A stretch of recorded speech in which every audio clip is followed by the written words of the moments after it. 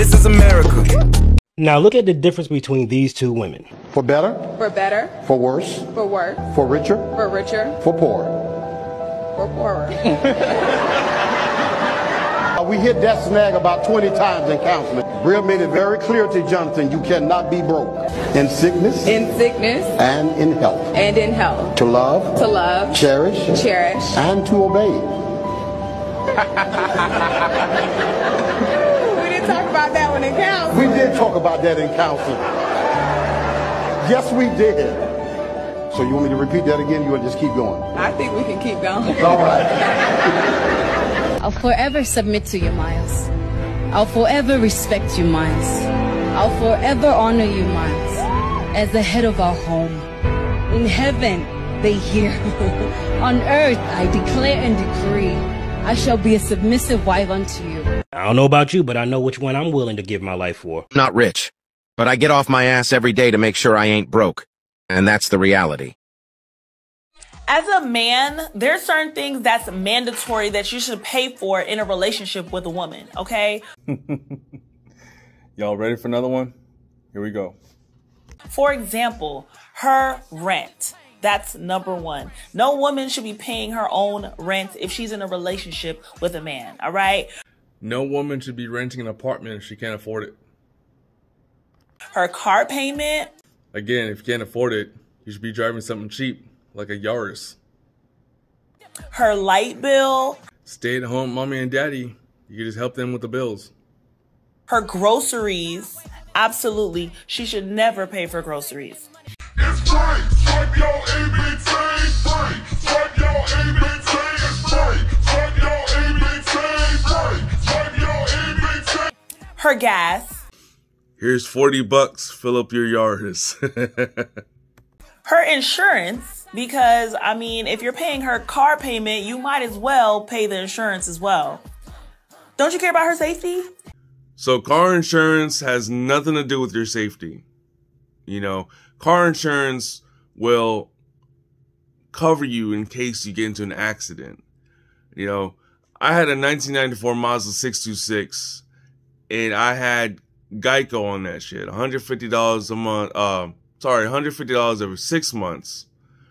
And it was for liability insurance. If you can't afford liability insurance, you just don't have, you can't afford to drive, period. You know what I mean?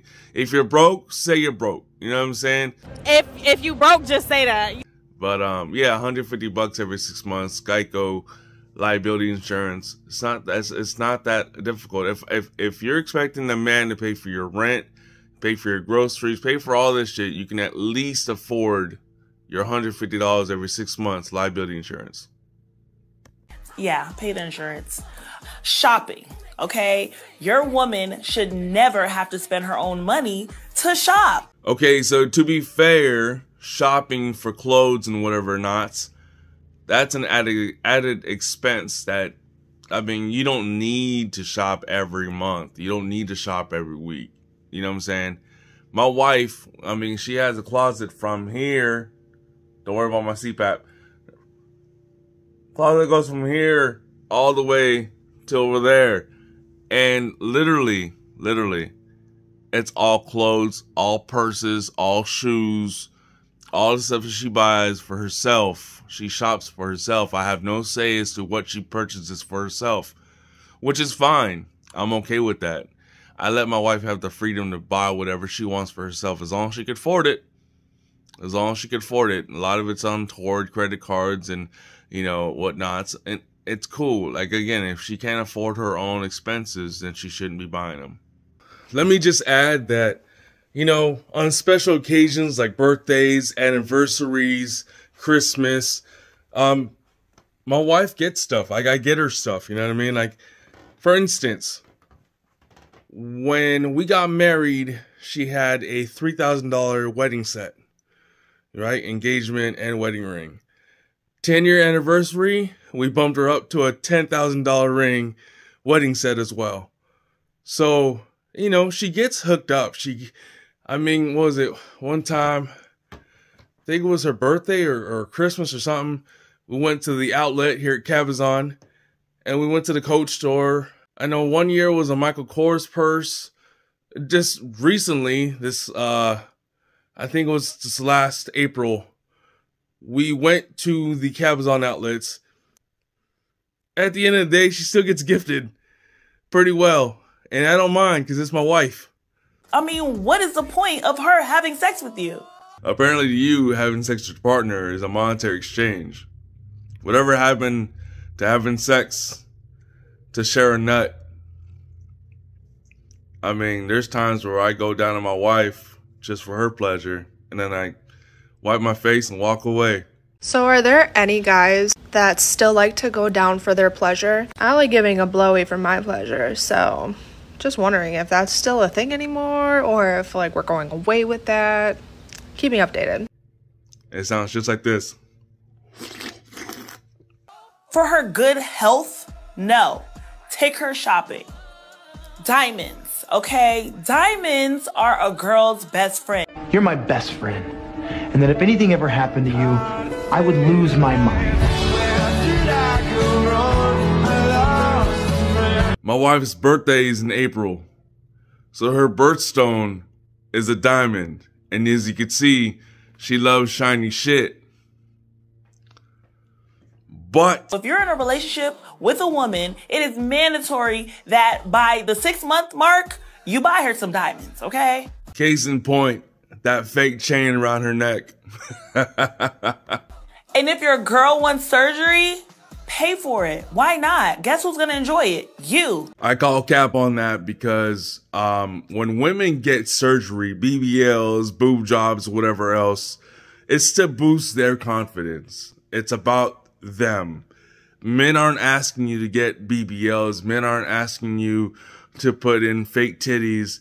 Men are asking you to be natural, right? As me personally, I feel like ain't nothing worth you putting your life on the line. A man that love you gonna love you whether you got a fat ass or not. That's just the way I feel, you know what I'm saying?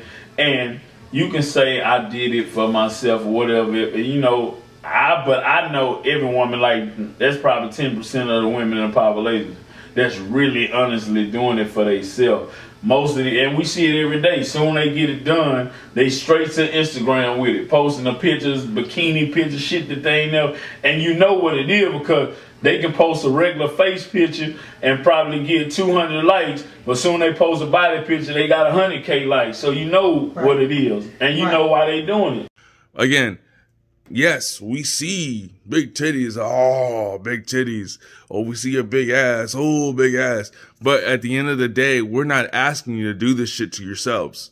You're doing this for your confidence. So why should we have to pay for you to boost your confidence? What was that thing about that Cat Williams had said? Bitch, it's called self-esteem.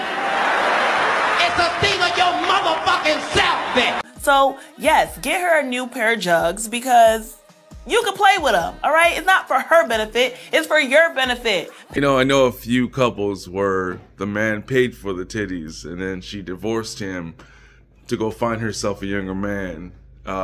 Yeah, so that shit ain't... that ain't right. That ain't right at all. Yeah. Yes. So he'll enjoy it for the first 6 months or whatever until she builds confidence in herself because now she has big titties or she has a BBL and she's gonna go find someone else. Yeah, that's how y'all hoes work. Pay for her titties. All right, so to recap, clearly this lady, this woman, whatever she is, clearly she's not married. She doesn't have a boyfriend, right? She has unbelievable, unrealistic expectations of what a man should provide a woman. In the end, it's like, as a husband to my wife, I provide a house, I provide a car so she can get to and from work or wherever she needs to go. I provide her everything she needs in life, right? When I started dating my wife, she'd come over, we do what we do in the bedroom. I'd fill her tank up, you know.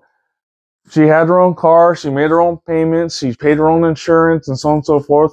She was an independent woman. She co-owned a house where her parents actually live in now. You know, it's like,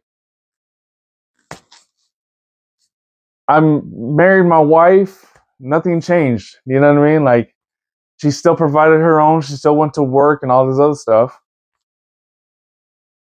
But now if she were to be single again, I would hope to God that she kept the same mindset. That she still has to work and make do for her and not expect to meet a man to, you know, to provide everything for her. This particular kind of woman, I mean, I don't understand. And here's the thing, guys, and I'm not trying to make this any sort of racial, you know, but look, why do we see on social media it's majority black women who are demanding this shit from men, whether they're black, whether they're white, whatever. There was that one video where the woman is a black woman with the braids, and she's talking about, you can't be taking someone looking this beautiful to a chain restaurant because she wouldn't go to Cheesecake Factory. This is the Cheesecake Factory. This is the Cheesecake Factory, y'all. What's the problem with that? This is a chain restaurant. Who takes someone that looks like this to a chain restaurant? You know, black woman, and the guy was Indian. The guy was Indian, and he was looking for a wife. He literally was looking for a wife, and he just like, this is not the one. And it just became a big thing where now all of a sudden you can't take a woman to Cheesecake Factory of all fucking places. Some chicks got together and put out a list of places you can't go on first date. Am I paying? Yeah, you paying. But it was like, bro, they had cheese. I can't take you to Cheesecake Factory? I'm paying. You paying. The fuck you got a list? They had a list. You can't take me like to no hangouts. I think it was like, Waffle House is one of them. Like, I kind of respect Waffle House. One of them was to get drinks. You can't go on a first date to get drinks. That's the goal. I'm just trying to tell you. Feed your greedy ass. But they got together. It's a long list too. It's more than like 20 things or like 20 things of things you cannot, places you can't go for a first date. And I am purchasing. It's on me. My it's on tab. you. And you're gonna tell me where to pay to take you. And I'm driving. Yes. So I'm paying for gas. I'm paying for the meals, drinks, whatever. Yep. You're not pulling your ragged ass, dust ass wallet out. You're gonna tell me why I can't take you? Yeah. Man, you kiss my fucking ass. I'll tell you that much. You talking about the Cheesecake Factory girl. You know how to done? Because she talking about she's not getting out the car. I would have called the police. It said she was trespassing? I would have said, she's not getting out of my vehicle, sir. You need to get her out of my car with your big greedy ass. You know, I just don't get it. I don't get it at all. It's like, if you're meeting someone for the first date and you're expecting a $400, $500 bill, and then you're not expecting to lay in bed with this guy. You know what I'm saying? Because I'm here for the meal. I'm here for a free meal. Like, a lot of you are like that. And it's like, and then you have the expectations that, you know, we get to a certain point, if I'm having sex with you, you should be buying this and this and this and this. And it's like, that doesn't make any sense. It just doesn't make any sense. And I hope women don't look at this particular woman and say, you know what, she has a point. She has a point. Please don't be like that. That's not how that's not how the world works. I'm sorry. You know, have your standards. Have your standards. But at the end of the day, it's like, don't shoot yourself in the foot. Make sense? You know what I'm saying? Have your standards. You know, wait, hey, I don't sleep with anyone on the first date. Cool. But you're okay with him taking you to the Olive Garden, right? You're okay with, you know, going out to the movies, or, you know, I mean, me personally, I'd rather take you to somewhere I can get to know you on the first date. I'd actually just rather take you to lunch, to be honest with you, or breakfast. You know, just something simple. But again, everybody has, or to each their own. So I don't know. Maybe next time I'll create a video in regards to how I would approach a first date and what I would do, because I'm feeling like that's what's missing in this world, is guidance on what to do if you're single. Because people who are still single, expecting way too much, I just feel like they're just misleading you. It's your boy King Churro. Thank you for watching. Remember that you're loved, and remember to be great every day, because tomorrow is never promised. And that's why unrealistic expectations are what's killing the society right now. Love y'all. Peace out.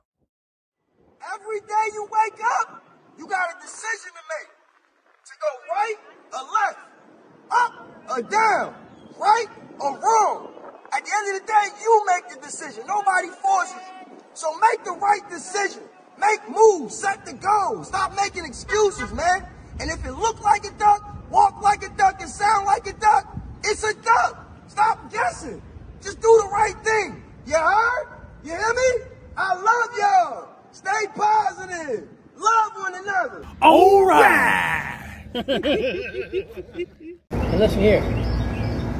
There ain't no doubt. It's been proven time and time again. A woman's the craziest fucking creature God ever put on this earth.